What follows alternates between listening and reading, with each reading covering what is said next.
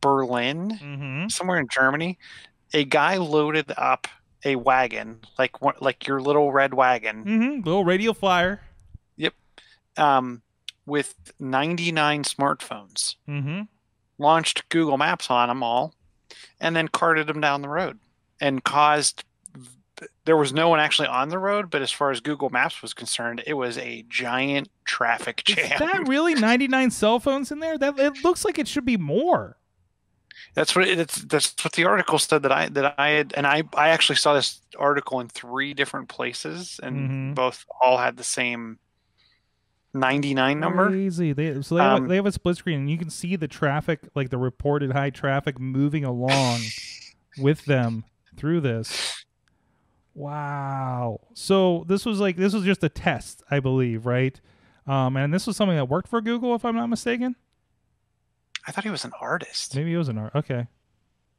And this is just like a side street bridge. There's literally nobody on this. This guy's like strolling down the middle of the street with his wagon. That's great. And going back to the very first discussion that we had when we started the show with my errant Facebook post, this was the story that I was forwarding. Oh, this was the This was the This is the original Because my thought was, I kind of want to go get a red wagon in 99. And just, I keep wanting to say 99 red. Listen, balloons, you know what? That's not the case. And you know what the secret is? You know what the secret is? If you are somebody that, with Waze and everything, some people in certain neighborhoods, they become cut across neighborhoods. Yeah. Actually, we are one of these neighborhoods. I think about this. So if you want everybody to, avoid cutting through your neighborhood because they're all using GPS, this trick. It's going to be a lot of data plan from AT&T. It's going to be, but I mean, even if you're like, hey, here's 5 phones all running Google Maps right now during rush hour, it's going to say, don't go that way. Right? Yeah. In the long run. It's interesting. It would be interesting to see what does it take to get your street to turn red. Like, does it take 5 phones?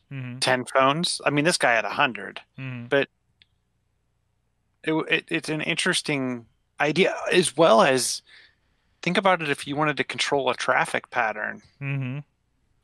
Or if you want to divert people past your place of business. That's very... Now, that versus taking out an ad on Waze with a little pin on it that lets me know where every Sheets is, I don't know which is more cost-effective when you're paying for this many. Katie, okay. Katie, you've looked at geolocation and things like that.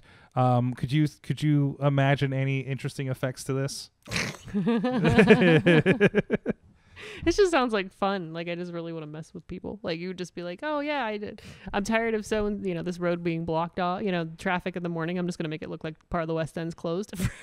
All right. So here's what we're gonna do. There's a new Boost Mobile down the street. There's a what's the other one? Can we borrow some phones, guys? We're gonna get some phones. Can we get a sponsorship? We're gonna get some local kids, and they're just gonna walk up and down Broadway. Yes. With red wagons. With red wagons, yes. This will be like, oh wow, you're moving pretty slow. Is there traffic? Yes, there is. How did you get sponsored by Boost Mobile and Radio Flyer? It doesn't seem right for a tech podcast. Like, well, it's a funny story. Tell you. So no, that's fantastic. No,